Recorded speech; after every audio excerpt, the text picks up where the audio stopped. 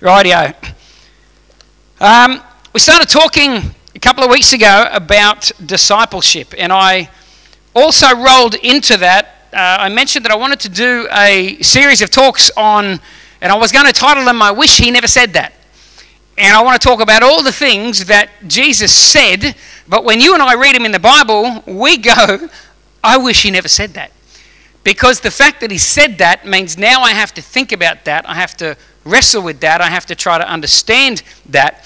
And then I realized that most of the things that I wish He hadn't said all were statements about this thing called discipleship. So I've rolled the whole thing into one, and we're going to be talking about discipleship, and at the same time, all these things that I wish He never said. So last week we began looking at Matthew 13, and we looked at the parable of the pearl of great price, and we looked at the man that found a treasure in a field, and we spent a bit of time where we talked about the value that was seen in that pearl and the value that was seen in that treasure. Now, I just want to say this. Today I want to move on to another saying of Jesus, but I just want to preface by stating why I'm doing that. It appears that there's no topic in church life that brings as much of a reaction from people than the topic of, be more specific, discipleship. Disciples deal with a whole bunch of areas. What's one of the things they deal with? Wow. Yes, someone had the guts to say it. Money. Money, money, money. Oh, money, money, money. Abba. So I want to move on. I want to talk about a statement that Jesus made to a guy that we know as the rich young ruler. Before I do, I just want to say something, and I don't want to show of hands, but it's interesting how often when we talk about different parables and things in the Bible, that anything that talks about value or talks about exchange, it's so easy for us in our brains to go to a place of finance. I don't know why we do that. We go straight to a place of money. And last week when I was talking about the pearl of great price and the man that found a treasure buried in a field, I know from conversations I had that some people were kind of looking at that parable, and rightly so, talking about how it was an exchange of value, one thing, a value for another, and that when you have something and an opportunity comes up to have something better, then you make the exchange. And that's kind of how business works, and that's how we go with finances. We exchange this for something of greater value, and that's how we get ahead in life and so on. But I just want to start by saying, please understand that when Jesus taught the parables, He had a primary intention, a primary meaning that ties back to the context and everything around it that He's talking about. And then, of course, there are secondary meanings that we can take out of that, because the Holy Spirit can take anything in this book and use it to speak to you about any area of your life. I do believe that. There are times where you'll preach a message and afterwards somebody will say, I got this out of that, and they'll just be raving at me, what a fantastic message, and I'll be nodding my head and taking all the praise and going, that's awesome, and then in my mind going, I didn't even say any of that. What are you talking about? Who are you listening? Oh, this must be John Cameron from Arise Church in New Zealand. That's who you are listening, because he's way better than me. But it's amazing what the Holy Spirit can do. But I just want to say that parable last week, it's actually sandwiched between two other parables. It's unmistakably talking about our hearts and our place in the kingdom of God. It's not talking about your possessions and money and things like that. It's talking about our relationship to God. The parable before it talks about separating weeds and good grass and so on. The parable after it talks about throwing a net into the ocean, bringing in the fish, separating the good fish and the bad. And Jesus says this is what it's going to be like at the end when God separates the righteous from the unrighteous. It's going to happen at some point. So I just want to preface by saying that when we read the parables of Jesus, we need to understand that there is a primary motive for what He's saying, and it's tied up in the context of what He's talking about. But that does not nullify that there are secondary lessons and other things we can learn out of it. But last week, the parable we talked about, He's talking about our hearts and our relationship to God and the kingdom of God. It's interesting because all that had to happen for even though it's a parable, it's a made-up story, all that has to happen for that parable to be unrealistic or to not become a story is that man to look at that pearl and not see the value in the pearl. Now, does that mean the pearl didn't have value? Of course not. The pearl had value whether he saw it or not, but it was his ability to recognize the value that allowed him to engage and join in the process of being a part of the value of that pearl. And that's what it's like for us in the area of discipleship. We have to see the value of being a disciple of Jesus. If we don't see the value of being a follower of Jesus, we'll never be prepared to make the exchanges in our life that need to be made. We just simply won't do it. And so my prayer is that as we go through this over the coming, who knows how long, I don't want to rush it, but that the Holy Spirit opens our eyes, that we would see the value, the incredible value of being a disciple of Jesus, and understand that the exchange of life is not to have your life that you have now. God's intention is not to make it worse. It's not to make it less fulfilling. It's not to make it more boring. Who knows who boring Christianity? God's intention is never to take away those things from your life. He might change circumstances. He might change situations. He might change things. But whatever he changes and he asks you to exchange with him for, you always get the best end of the bargain.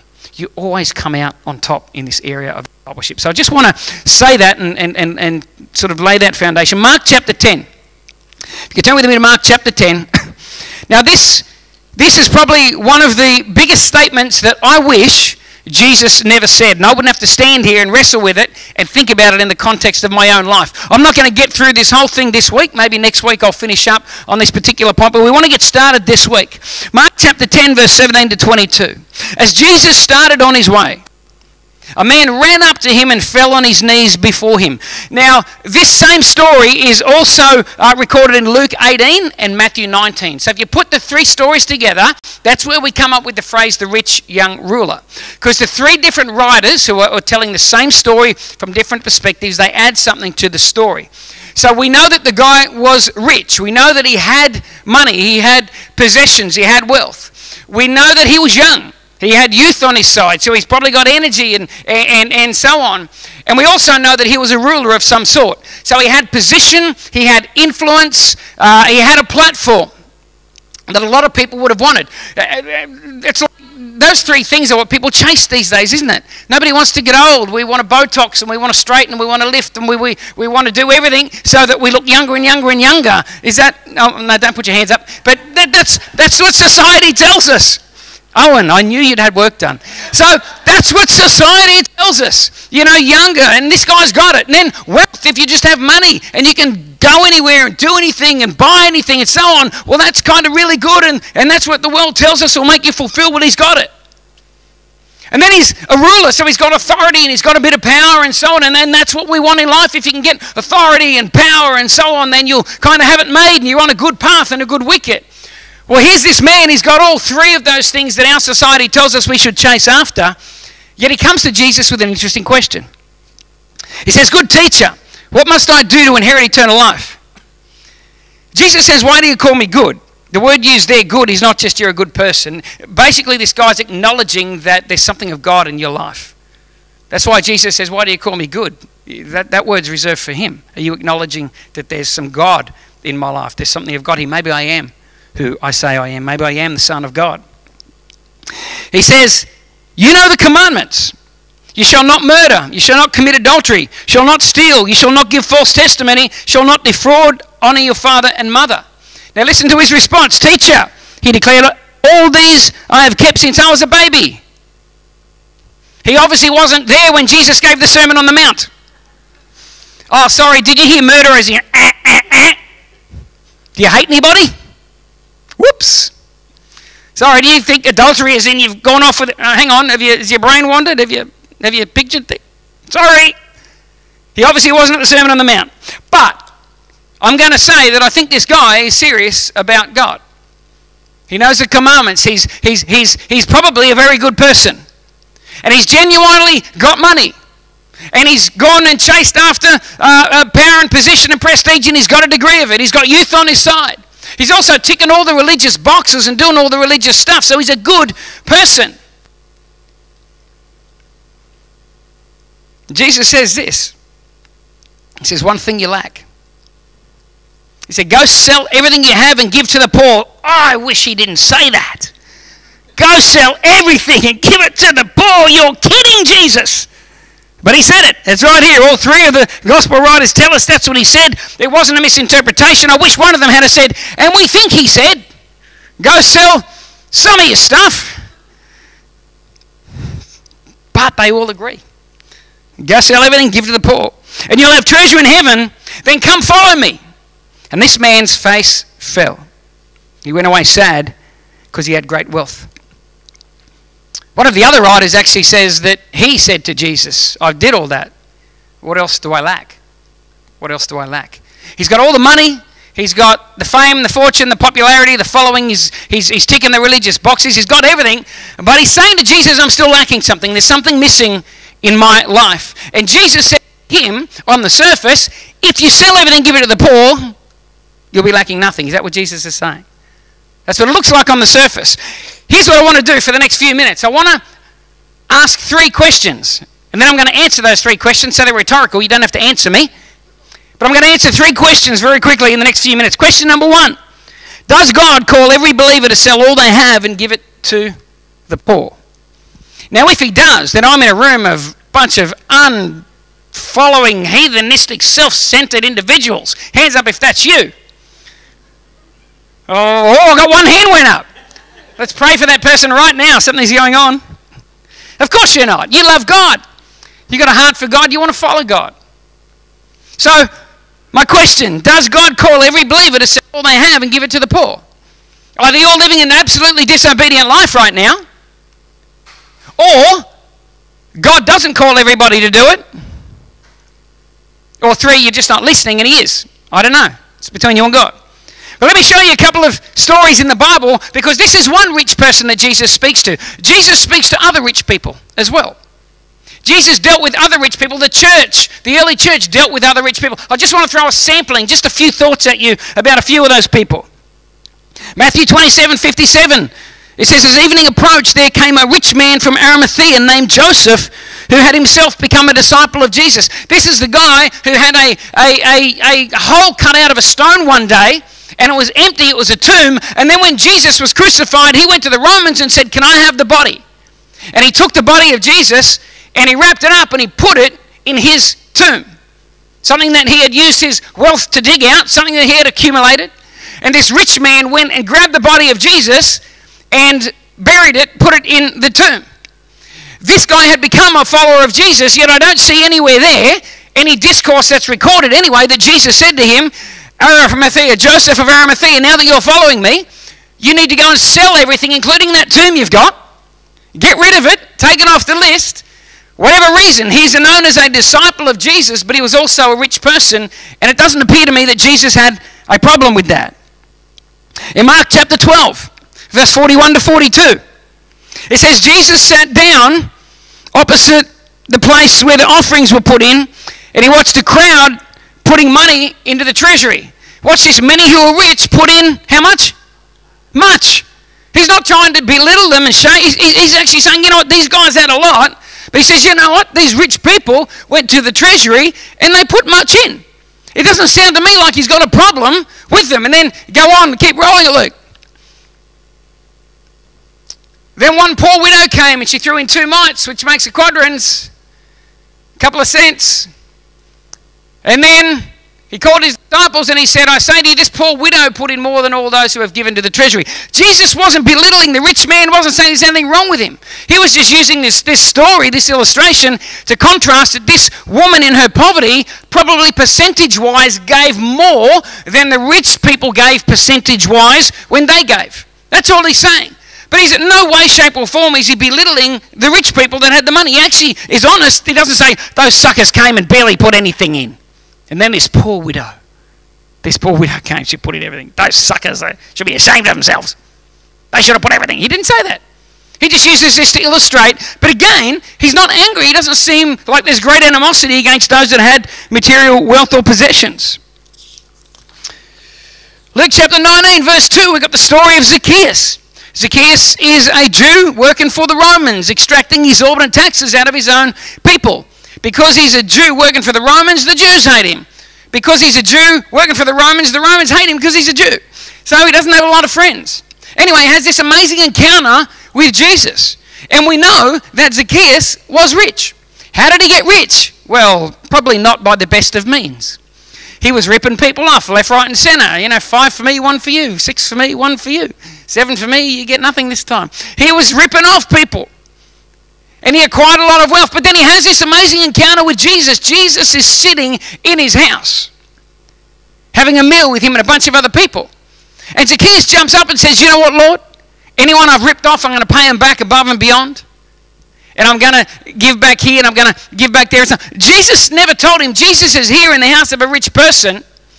And Jesus isn't telling him, sitting him down, going, you know what, the one thing I'm interested in is your money. And because you're rich, you must be evil. And you have to get rid of all your money because that's the beginning of purging you of the evil that's in you. Because money is evil. Wealth is evil. Having things is evil. Jesus didn't do that. He's another rich person that Jesus had a great opportunity. He would have been a perfect candidate for Jesus to go, you got rich, ripping people off, you sucker. Go and give it all away. But Jesus doesn't deal with him that way.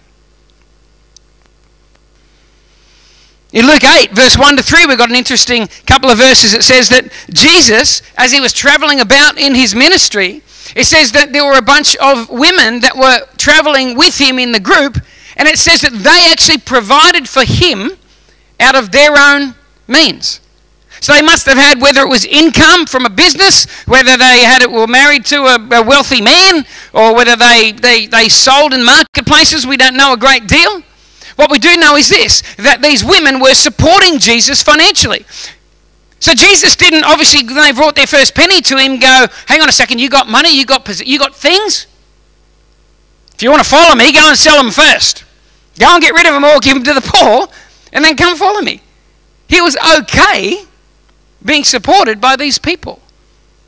So I don't think that God has a problem with money, or you being blessed, or you having some wealth, or you having some things. I don't think Jesus has a problem with you having things. Otherwise, we'd have way more records of Jesus actually telling people to sell everything and give absolutely everything away than one person. One person. That's it. One person. And he says, sell everything and give it away. I wonder why.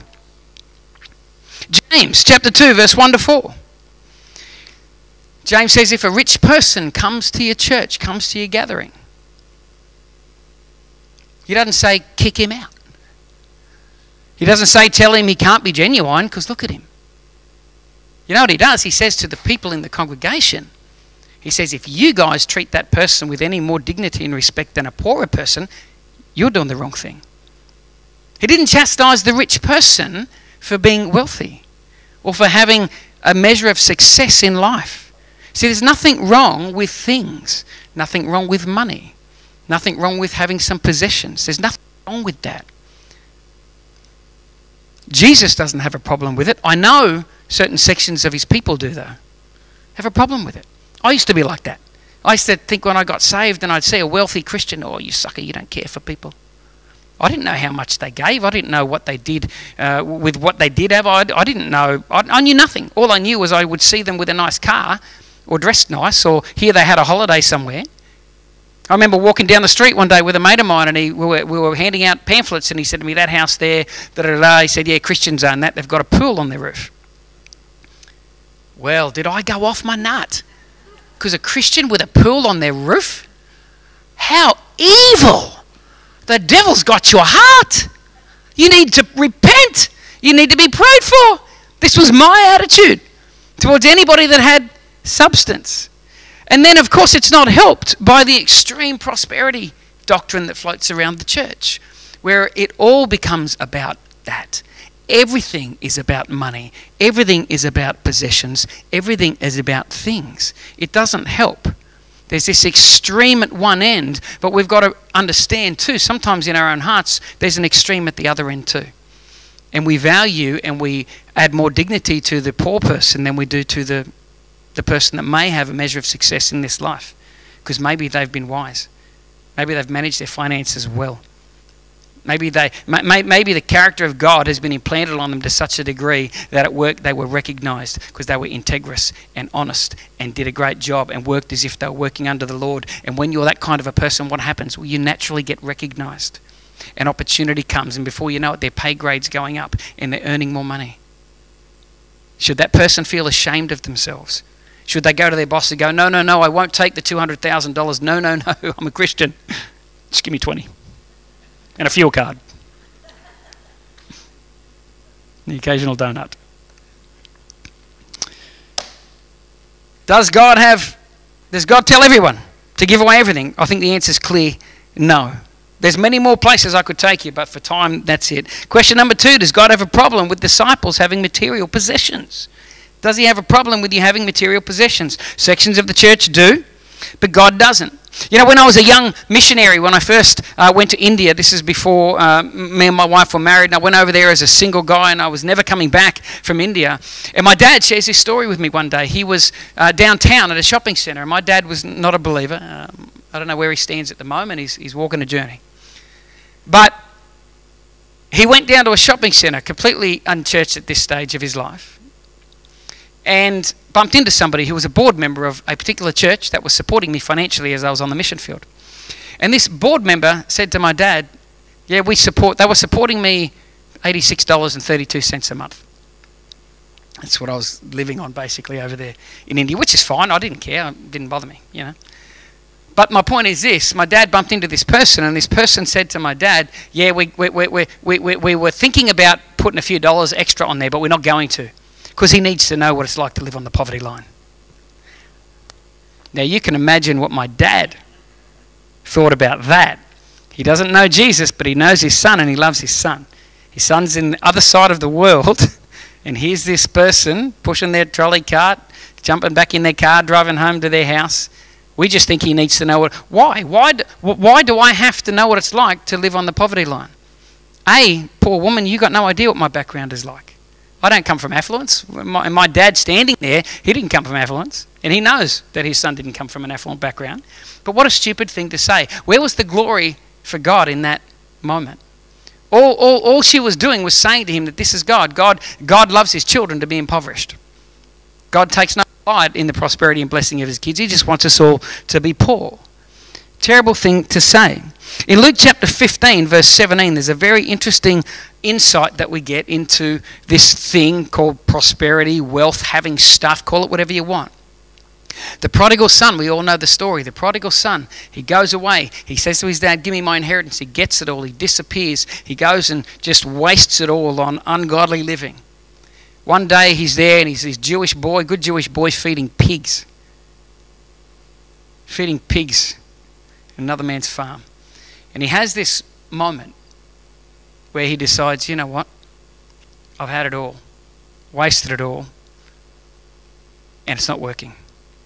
And he comes to his senses, and look at this. It says, when he came to himself, what's the first thought he had? How many of my father's hired servants have bread enough and to spare? And I perish with hunger. What an interesting thing. The very first thing he thought about when he began that journey, the thought that got him on the path to return to his father, was this: the way the father provided for those in his household. He could have thought of 1,000 things, but the thing that got him motivated to go back on the journey was he said, you know what? My father's servants have enough and then some on top to spare. Sounds very unspiritual, but this is what he's saying. He's saying my father's servants are provided for by their father, not just for themselves, but there's enough on top of that to spare as well. That to me looks like some kind of blessing, tangible physical blessing that he recognized, and he said based on that he began his journey. He went, man, I've got to go back because my father provides for these people. My father looks after these people. I want to get back in there because he looks after them. Jesus said in Matthew 6, seek first the kingdom of God and his righteousness, and all these other things will be added to you. He didn't say seek first the kingdom of God and his righteousness and I'll keep you bowed down in poverty. On the odd occasion I might give you a piece of bread, and don't you dare whinge about it, sucker. Be thankful. Yeah, it's weird. Sometimes we think this way about God. We have these unthought up theologies about finance and money. I don't think God has a problem at all with money. See, God doesn't just plop blessing on you, but here's the thing. As you get closer to him and your character changes, You get opportunity. One of the things God does is he gives you this thing called wisdom. And wise people learn how to turn $2 into $4. And people that work hard turn $4 into $8 and $8 into $16. And it's just a byproduct of being wise, of being studious, of being transformed. Instead of being lazy, being the lazy person, all of a sudden you become a hard worker. Guess what? There are just natural consequences and benefits in life for those people. So it's not like God just opens a can in heaven and pours $1 billion on you. You've got to be wise, you've got to work hard and so on. But you know what, when you do, when you start being prosperous and being blessed, don't feel bad about it. God doesn't say that that's wrong at all. Does God have a problem with disciples having material possessions? I don't believe that he has. Ecclesiastes 5:19 says this, moreover, when God gives someone wealth and possessions and the ability to enjoy them, to accept their lot and be happy in their toil, this is a gift from God. This is a gift from God. You've worked hard and you've got a house and a car and a few toys and a boat that you like to go fishing on and some fishing rods and a PlayStation or whatever. You know, this is a gift from God. Nothing would make me more frustrated than at Christmas time to have my children around the tree and to give them gifts and have them unwrap the gift and then look at it and go, oh, don't know if I deserve that. I shouldn't have that. I want them to get excited and enjoy the gifts that I give them. It brings me great joy when my kids actually enjoy the gifts that I give to them. And I think it gives God great joy when we enjoy the gifts that he gives to us. Don't feel bad about having some gifts from God. Don't feel bad about working hard and earning some money. Don't feel bad because you've saved well. Don't feel bad because you might have upgraded your car or bought a house. If you're feeling bad about all that stuff, you're missing the point. Question number 3. Then why did he tell the rich young ruler to give it all away? I'm going to give you one of the most profound intellectual theological answers to a question you're ever going to hear in your life. Are you ready? Why did God tell this man to give his stuff away? Ready? Because it was the answer to his question.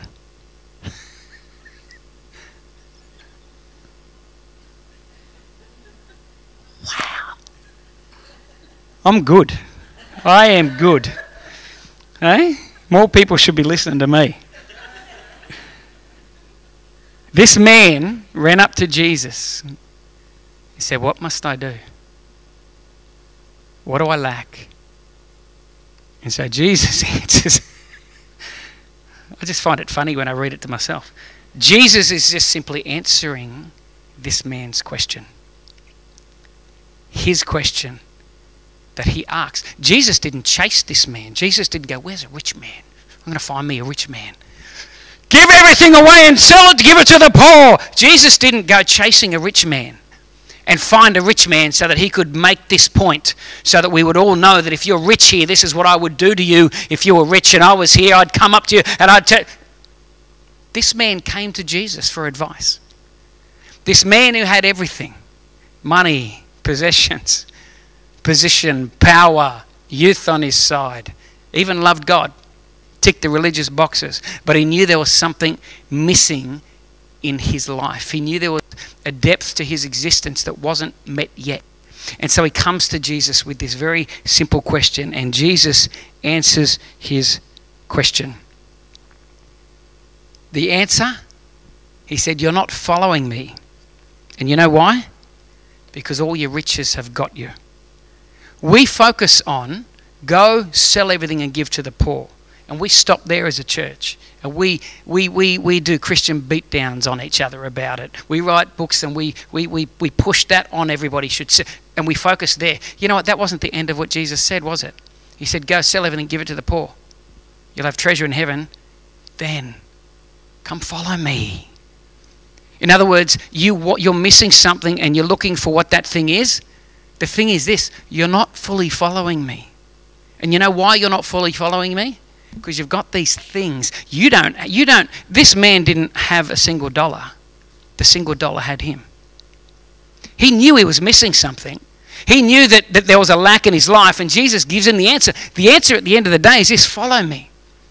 And if that's stopping you following me, then it becomes wrong. Why was it not wrong for Joseph of Arimathea to be rich? It wasn't stopping him following Jesus. Why did James not rebuke the guys that came to the church with riches? Well, because they were still gathering. I'm assuming they were still walking with the Lord. It wasn't stopping them coming. But it stopped this young man. He didn't have possessions. His possessions had him. You know the hard thing about this story? How do you know if your possessions have you? Here's the reality. I don't think any of us will ever know until Jesus tells us to give them up.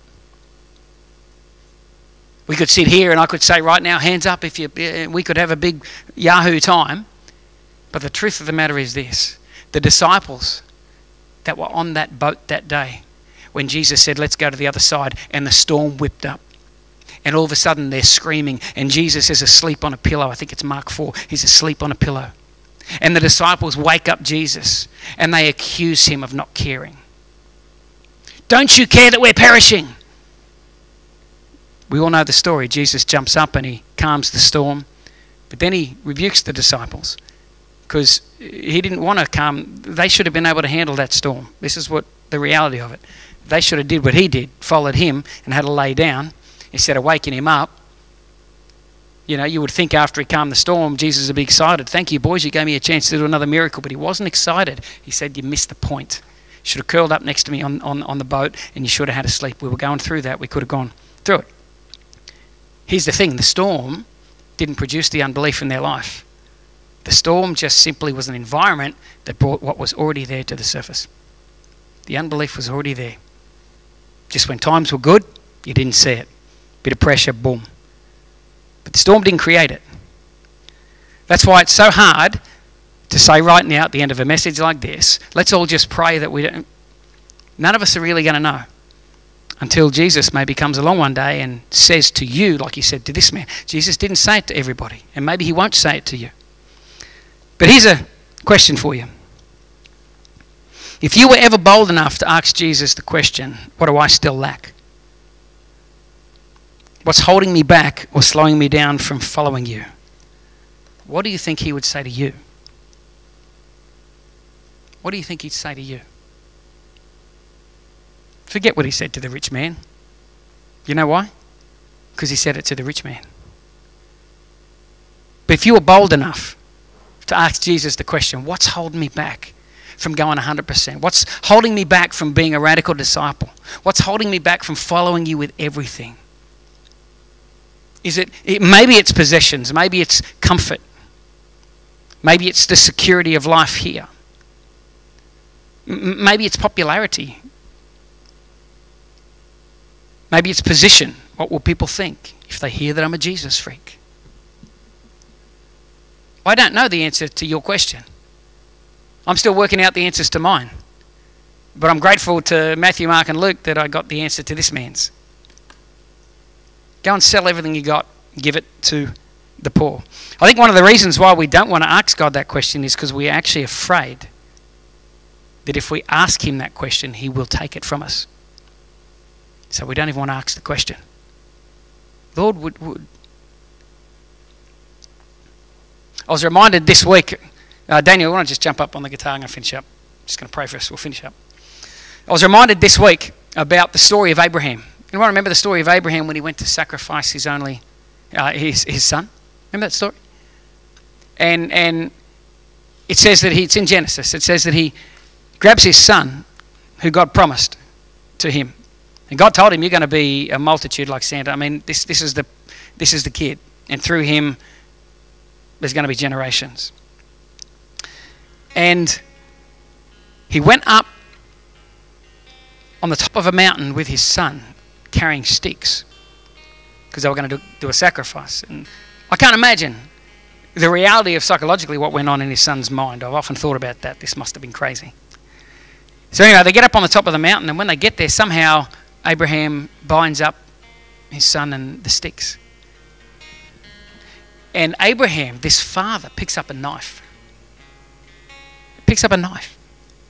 And the writer of Genesis says that he actually raises that knife above his only son. That is radical commitment to God. I can't imagine it. I've got 3 sons, a daughter. I can't imagine it. I've got to be honest. I would have probably been like the rich young ruler and turned around and walked away because I love my kids too much. But the amazing thing is that he raises the knife and he goes to bring it down, and then it says this. It says that God spoke to him. And God says this to him, says, stop. Now I know. Now, theologically, what does that mean? That God doesn't know things? I don't know. Don't want to get into that. My point is this. There was a point where God said, okay, don't. Because at the end of the day, it's not about your son. It's about your heart. And I know I've got your heart now. And if I've got your heart, I've got everything else. And if I need it, I'll tell you. It's amazing what God will do in our life to get to what he really wants, which is simply your heart. Jesus wanted this man's heart, not his possessions. Didn't want his money, his stuff. God wants our heart. And anything in our life that captures our heart and holds it back from Jesus. Anything. That's the stuff that, if we're serious and we want to grow in discipleship and we humbly come to Jesus, just like this man did, we come to God. We open ourselves up and we want to go on that discipleship journey. We say, Lord, what do I lack? He's faithful. He'll speak to us and he'll show us. Because he wants our heart. I don't think God cares whether you're rich or poor. Does he care what you do with it? Yeah, but that's for another time. Possessions are nothing. I have it under really good authority. I've never been there. Someone told me when you get to the gates of heaven and you go through customs that they take everything away from you. They just give you a boarding pass. That's it. You're even naked. You can't take it with you. It's not going to be there with Jesus in heaven. So he's not that overly consumed and interested in it right now. Your heart and you're going to be there. That's why he's so passionately interested in that right now. Let's just close our eyes for a second.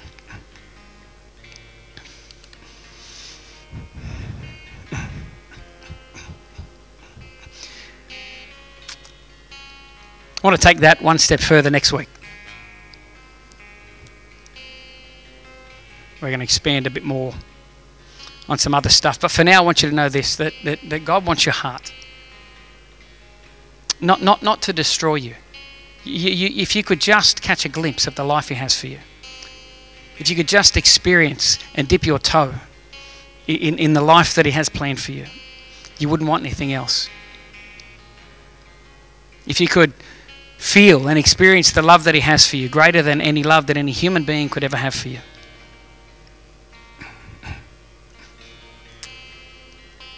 We don't know what this man's life would have looked like had he said, yes, Lord. But I wonder whether as Jesus hung on that cross and he heard the story, whether he had any regret.